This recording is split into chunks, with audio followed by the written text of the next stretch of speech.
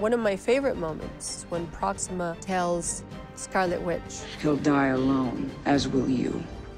she's not alone. In a real moment of threat, there's two other women that are starting by each other.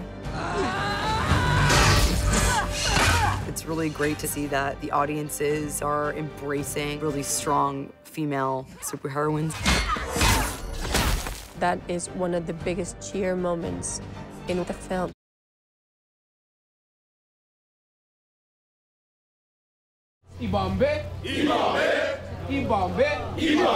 The way the Russos work, they're willing to try different things. There was a lot of input, and we could share how we would express ourselves, what war cries we use as Wakandans. We have another one that's more aggressive. Okay, what's that one? It's Maifa.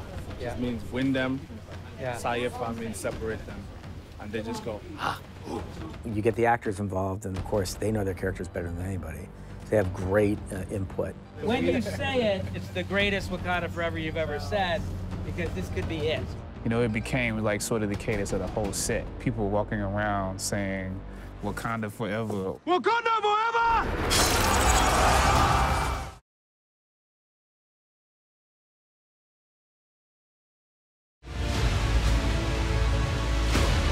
Josh Brolin is bringing a new iconic villain to life. Thanos is a very complex character. What he's doing from his point of view is a very positive thing. He's basically an eco-terrorist, and he wants to eliminate 50% of the universe to save the other 50%.